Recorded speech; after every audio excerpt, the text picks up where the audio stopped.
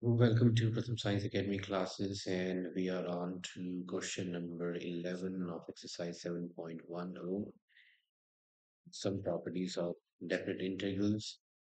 And let's get started. So let's consider our integral as I is minus pi by 2 to pi by 2, and this is sine square x into dx. Okay. Now, this properties of the form negative a to a. So we are going to check our function whether it's even or odd. So let's say our function is f of x, which is sine square x, and now it's f of minus x.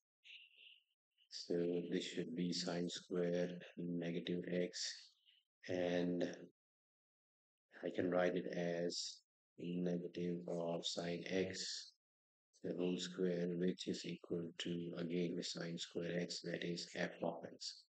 So in this case, f of x is equal to f of negative x. So therefore, our function is even function, which means I can write it as 2 into the change the limit 0 to a. So now my function is 2 into 0 to a. A is pi by 2. So it's 2 pi by 2, and the function remains as it is sine square x into dx.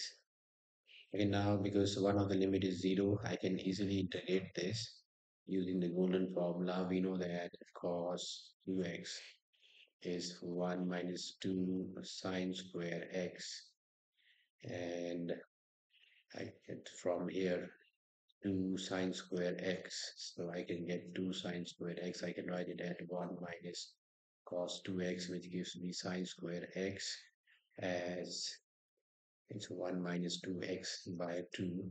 So this is 2 into integration of 1 minus cos 2x by 2, and it's dx with limits 0 to pi by 2.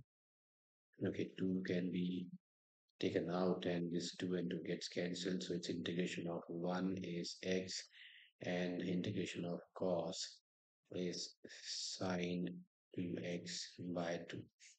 And this has to be altered for the limits pi to 0, pi by 2 to 0.